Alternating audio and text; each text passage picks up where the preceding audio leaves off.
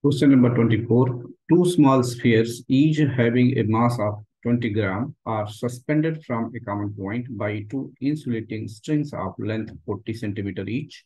The spheres are identically charged, and the separation between the balls in equilibrium is 4 centimeter. Find the charge on each sphere. One sphere is here, another sphere is here. So its weight mg acts downward. Since the two spheres have charge identical q, so they will repel each other. So direction of the force will be like this. Here in this direction, here in this direction. This is tension, and this angle is theta from vertical.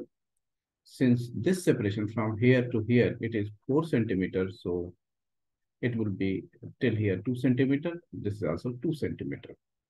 And this angle is theta, so this angle will also be theta. And in this direction, component of t will be t cos theta. And in this direction, component of t will be t sine theta. Now, let's calculate the electrostatic force. So Fe will be equal to, using Coulomb's law, 9 into 10 to the power 9 times charge is to be found. So Q square divided by separation. Separation is 4 centimeters. So 4 into 10 to the power minus 2 whole square. So this will become 9 upon 16 into 10 to the power. From here, this will be minus 4. So in numerator, it will become plus 4. So it will be 13 times Q square. Suppose this is equation number 1.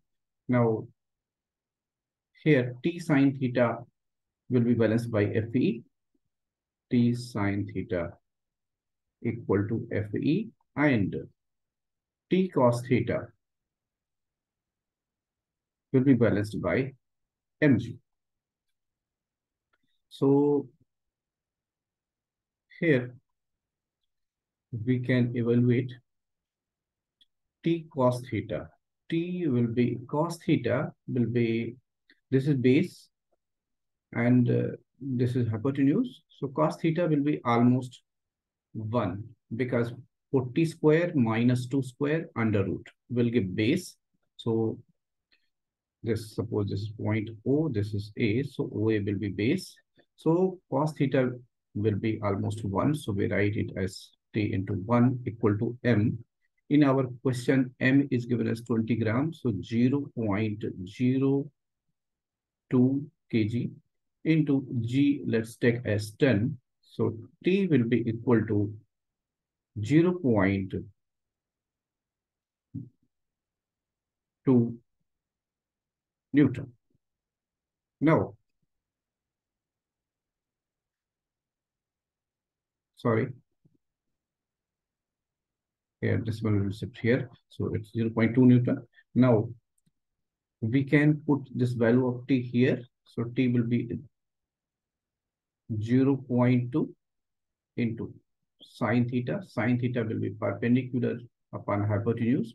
So that is 2 upon 40 equal to Fe. So this will become 0.4 upon 40 equal to Fe, which is equal to 1 upon 100 equal to Fe. Now we put the value of Fe from here. So we can say that 9 by 16 times 10 to the power 13 times Q square equal to 1 upon 100. From here, we can write it as Q square equals, this will become 16 upon 9 into 1 upon 100 times 10 to the power minus 13. So this is 1.6, sorry, 16 upon 9 into 10 to the power minus 15. So let's make it as 16 so that we can take out square root easily. So this is 160 upon 9 into 10 to the power minus 16. This is q square. So by taking square root, we can get q equals around 4.12 into 10 to the power minus 8 Coulomb. So that will be our answer. Let's go to next question. Two identical pith balls, each carrying a charge Q, are suspended from a common point by two strings of equal length L. Find the mass of each ball if the angle between the strings is 2 theta in equilibrium. Here, this angle is theta, this angle is theta. So total angle between the two strings is 2 theta. Here, the balls are there. Mass M, so mg will act downward. And since the two balls are carrying same type of charges, so there will be force of repulsion, and let charge on the two balls is Q. So let's evaluate electrostatic force.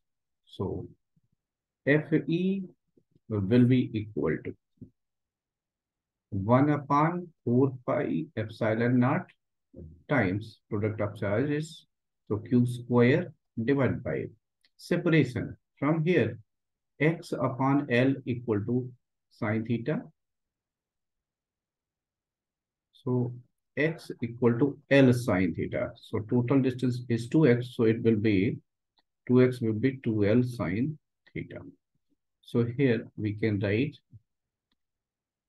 4, because square is to be written, separation square. So 4L square times sine the square theta. So this is one relation. So this can be further written as Q square divided by 16 pi epsilon naught L square times sine square theta. Now, let's write the components of tension. So in this direction, it will be T sine theta. So T sine theta will be balanced by Fe, and T cos theta in this direction will be balanced by mg. T cos theta will be balanced by mg. If we divide the two, we get tan theta equal to Fe upon mg. We have to find out m. So we can say m equal to Fe upon g tan theta, or Fe cot theta divided by g. So m equal to Fe. In place of Fe, we can write this much. So Q square times cot theta divided by, in denominator, 16 pi epsilon naught L square, and this g times sine square theta. So mass of each pith ball will be Q square times cot theta divided by 16 pi epsilon naught L square g sine the square theta, which is our answer. Thank you for watching.